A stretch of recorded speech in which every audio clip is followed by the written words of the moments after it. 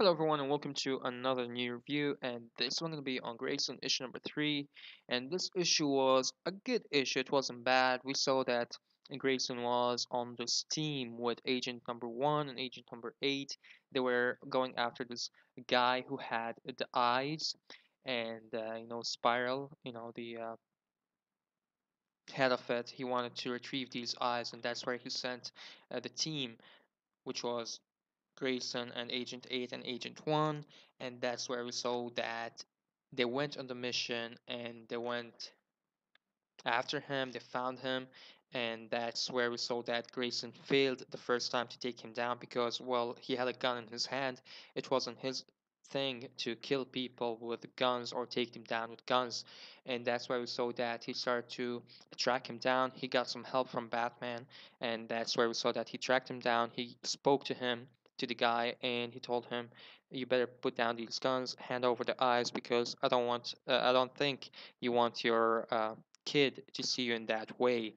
And that's where we saw that Grayson was actually tracked down by his teammates, and that's where we saw that they shot the guy, and basically the guy shot back one of their teammates, and that was it pretty much for the ending. But we were left on a cliffhanger where we saw that the Spiral guy, the leader of it, he was basically exposing the identity of Aquaman. Where he already knows who is he, who's his father, brother, all that kind of stuff, and that's where he point out that there's someone who's sending out signals from Spiral, and basically asked Matron to track down this person and to take him down. And that was pretty much for the cliffhanger, which was a good one.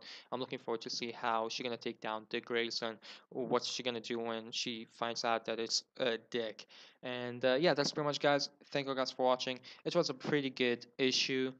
And I kind of loved it because we saw that Grayson was trying to solve the issue or the problem without taking down any bad guys. He was trying to talk him out of it, which was a pretty good part for me. So thank you guys for watching. Let me know your thoughts right down below. If you like what you see, please hit the like button, share around, subscribe, and see you guys around. Take care.